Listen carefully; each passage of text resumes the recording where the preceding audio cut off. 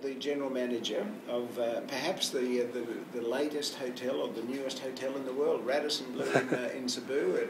You've only less than 12 months you've been open. Less than 12 months, and certainly for the Philippines it's one of the newest hotels and sort of a pride of Cebu at the moment. But it's also RadissonBlu. This was the first RadissonBlu in Asia Pacific, so we did a lot of work of putting it together with brand standards and what we actually wanted to project with this hotel, and very proud of it now. With good reason. I'm stunned at some of the things I'm seeing in it. Tell me about it. Tell our audience about it. For Radisson, there's a whole move in branding to bring RadissonBlu, a more upmarket brand, to Asia Pacific and to the world. But we're certainly leading the way in Asia Pacific.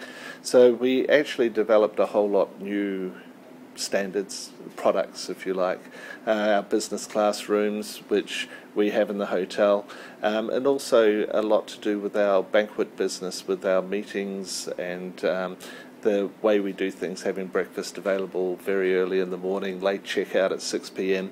It's a very customer-focused brand, if you like, now. And the internet, you've made a feature of the internet. Tell us about that. I think it's the way internet is going, but certainly Carlson worldwide, internet is free.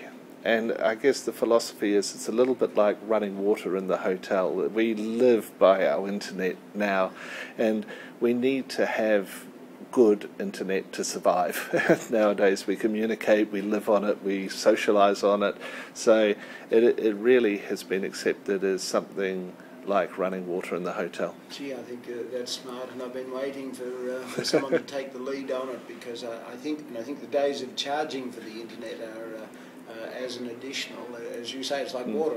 You imagine checking into a place and say, well, yes, there's a shower there, but you've got to pay more if you want water.